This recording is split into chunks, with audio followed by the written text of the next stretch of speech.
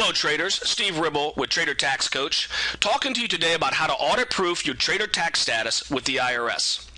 There was a recent court case that came across in the last few years that further shed light on exactly what the IRS is looking for when they determine whether to classify someone as an investor or a trader for tax purposes. This was Mr. Vanderlee versus a commissioner. Back in 2002, Mr. Vanderlee filed his taxes as a trader. He claimed a $1.3 million mark-to-market loss and $92,000 of trading-related expenses for the year.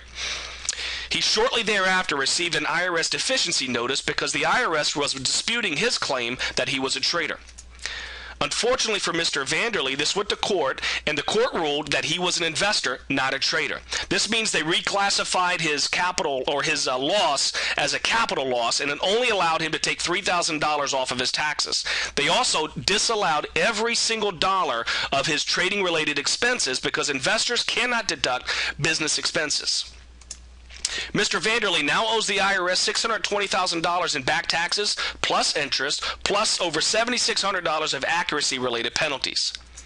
Now, do you think Mr. Vanderlee had a high-priced and knowledgeable CPA prepare his taxes that year?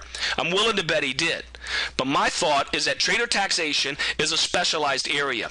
You want to work with someone who's an expert in this area so that you get it right and you don't end up like Mr. Vanderlee in tax court. So why did he lose his trader status? Well, there's a number of reasons. First of all, he made no mark-to-market election with his 2002 tax return. He didn't trade very much. He only had 159 trades for 2002. His holding periods also worked against him, as that most of the trades were longer term in nature. Also the frequency. He had a lot of gaps in his trading. He only averaged 4 to 8 trades a month, and most of the activity came in May and June of the year, and then again in December for tax loss selling. So, are you a trader? How do you qualify? Well, unfortunately, the IRS offers no clear definition. It's not defined in the Internal Revenue Code or any tax regulations. Most of what we know about trader status comes from the guidance that we get from court cases such as Mr. Vanderlee's. If you look up what the IRS says in topic 429, traders and securities, you're going to see 3 things. And you'll see the generality of how the IRS puts this, and you kind of wish that they'd give you a little bit more specifics. Unfortunately, they don't. They say you must seek to profit from the daily market movements and the prices of securities, and not from dividends, interest, or capital appreciation. Your activity must be substantial, and you must carry on the activity with continuity and regularity. Specifically, the 4 things they're going to focus on is your holding periods. They want to see short-term holding periods.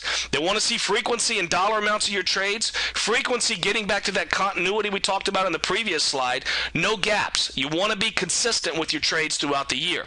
The extent to which you pursue this activity to produce an income. In other words, run this like a business. They also are going to look at the amount of time that you devote to this activity. You miss one of those 4, and they're going to reclassify you as an investor. What that means is that you'll lose deductions like your home office, investment seminars, internet. Your margin interest becomes severely restricted in the ability to deduct. You'll be subject to wash sale rules, and most importantly, you can't elect mark-to-market for your business. The good news, there's no formal election if you qualify. If you meet those 4 requirements I just showed you, you'll qualify as a trader in securities. That means you can claim trader status for 2012 and file a business tax return. That also means you can go back and amend prior tax returns if you've had the same type of activity. You can file an amended return, claim your trading expenses, and get a refund. If you're not sure if you qualify, visit me at TraderTaxCoach.net and click on the tab that says Trader Status. You'll see this Trader Status evaluation. Fill this out and submit it, and I'll personally review your situation and help you determine whether you're going to qualify as a trader in securities or not. Once again, this was Steve Ribble with Trader Tax Coach. I appreciate your time. I'll leave my contact information up there. If you have any questions, you can email me at info@TraderTaxCoach.net, or you can hit me up on Twitter at TraderTaxCoach.